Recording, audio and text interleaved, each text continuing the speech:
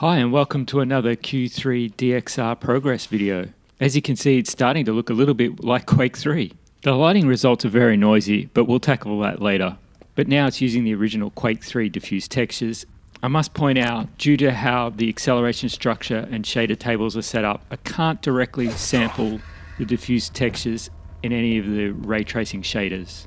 So I've actually switched over to a deferred rendering model. Using the traditional rasterization pipeline, I output an albino render target, a render target with just the normals, velocity vectors, those aren't currently used. And of course, you get the depth as well. Then I pass all those render targets to the RayGen shader. Let's take a closer look at all those render targets and see how they're used. Here we have the albino render target. It just has all the original Quake 3 textures.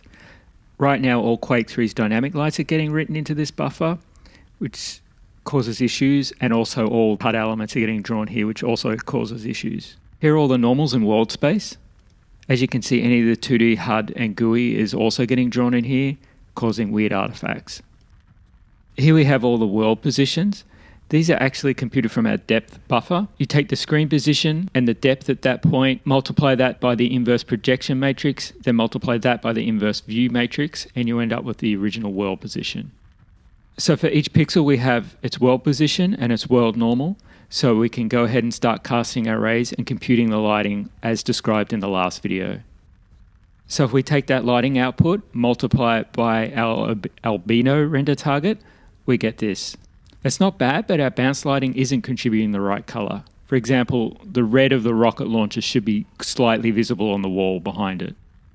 Here we have the bounce lighting isolated, and you can see that it's all monochromatic. This is because, as stated earlier, we can't directly sample the diffuse textures from the ray tracing shaders. So in the meantime, we can do a hack. We have the world space position where our bounces take place. If we multiply those world positions by the view matrix and the projection matrix, we can get where they should be on the screen, then look up the diffuse value in our albino render target at that point. This has a lot of artifacts though, because not every bounce position is viewable to the camera. We can try and mitigate some of these artifacts by falling back to the original position where the ray was cast and sampling there. Now applying this, we can see some of the red of the rocket launcher on the wall, and some of the gold from the health pack on the wall behind it. Of course, this means our bounce lighting is very view dependent. As we go up these stairs, the green floor becomes more visible, affecting how much green can be reflected on the surfaces around it.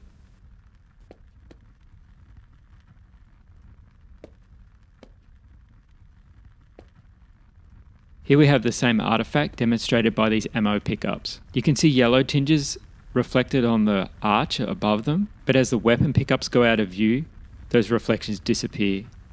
Of course, we really should be using the ray tracing pipeline to compute the color of our bounce lighting, but for the meantime I've left this in here.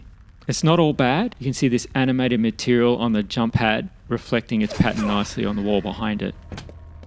As usual, all the code for this is up on GitHub. If you have any comments or suggestions, please leave them down below or reach out to me on Twitter. Thanks for watching.